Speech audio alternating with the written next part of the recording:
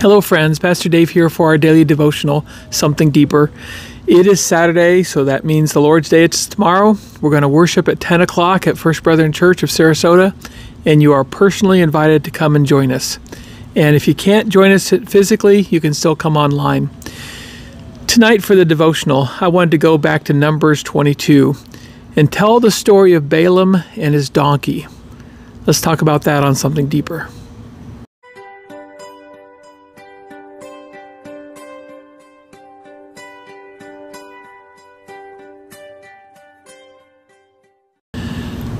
Donkeys have a reputation for being stubborn, but in this story, the donkey was kind of an overachiever in that category, but for a good reason.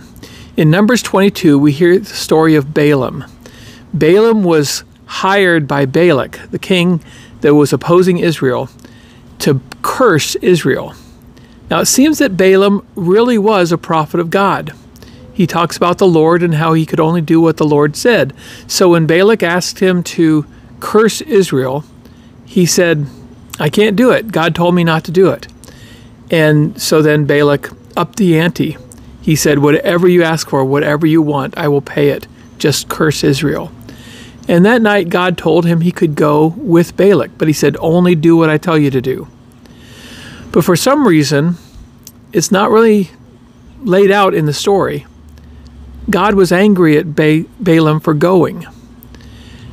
My only guess is that Balaam probably decided to go and just say whatever Balak wanted him to say. And so God opposed him. God stood in his way. And he sent an angel to stand in the path. And Balaam was just riding his donkey, and all of a sudden his donkey just took off and went off into a field and left the road. And so Balaam started beating his donkey. And he got back on the road, and they're going down the road again. And again, the donkey veered to the side. This time he crushed Balaam's foot against the wall. And Balaam was really angry and started beating him again. And then let's pick it up at Numbers 22:26. Then the angel of the Lord moved on ahead and stood in a narrow place where there was no room to turn, either to the right or to the left. When the donkey saw the angel of the Lord, it lay down under Balaam, and he was angry and beat it with his staff.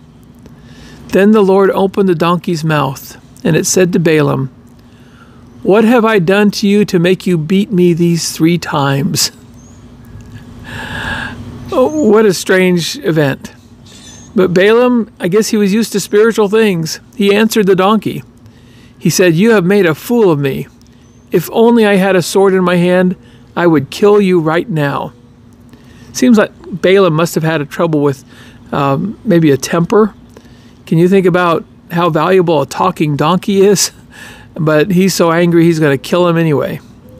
The donkey said to Balaam, am I not your own donkey, which you have always ridden to this day? Have I been in the habit of doing this to you? No, he said. Then the Lord opened Balaam's eyes, and he saw the angel of the Lord standing in the road with his sword drawn. So he bowed low and fell face down. The angel of the Lord asked him, why have you beaten your donkey these 3 times? I have come here to oppose you, because your path is a reckless one before me. The donkey saw me and turned away from me these 3 times. If it had not turned away, I would certainly have killed you by now, but I would have spared it. Balaam said to the angel of the Lord, I have sinned. I did not realize you were standing in the road to oppose me.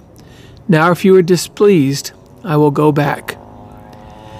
The angel of the Lord said to Balaam, go with the men, but speak only what I tell you. So Balaam went with Balak's officials. It doesn't seem like Balaam is confused about why he's being opposed, why God is angry with him.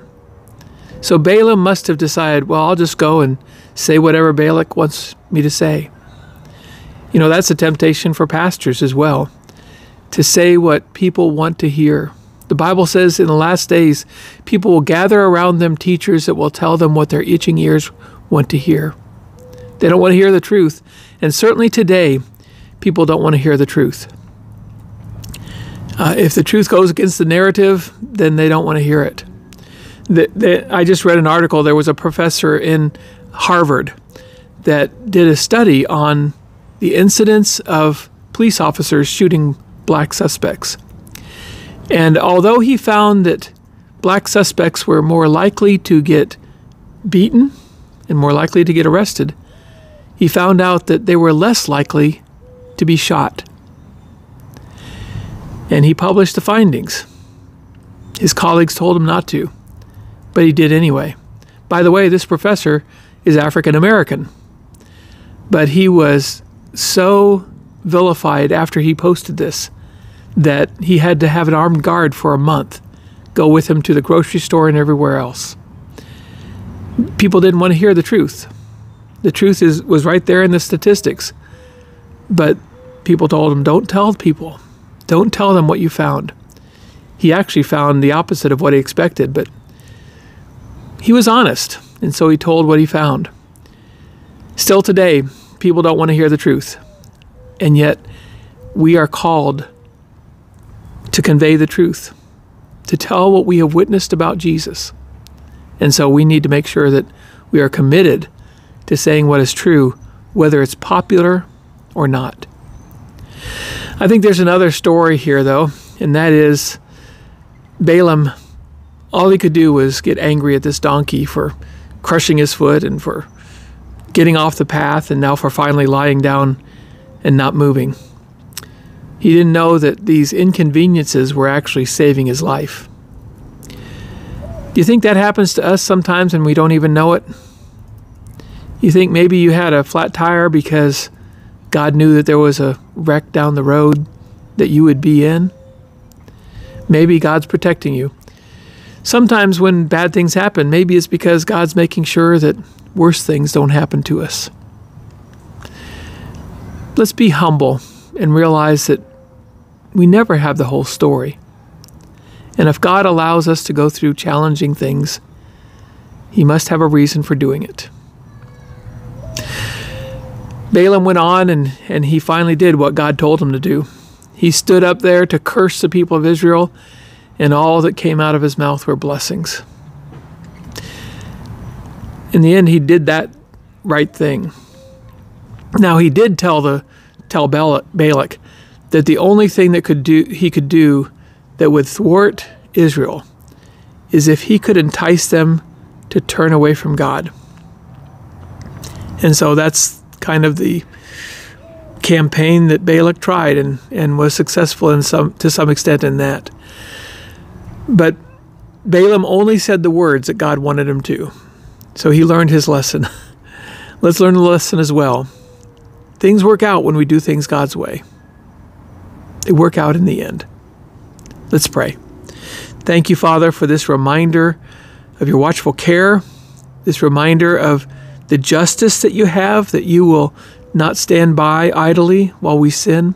Thank you, Father, that you don't let us get away with sin and keep on sinning until we're lost. I thank you, Father, that you call us back to yourself. I thank you for those times when we respond and we feel guilty and we have to do the right thing then. I thank you, Lord, for times that we deal with consequences that turn us back to the right path. And I thank you, Lord, for times that are hard times, even when we don't know the reason.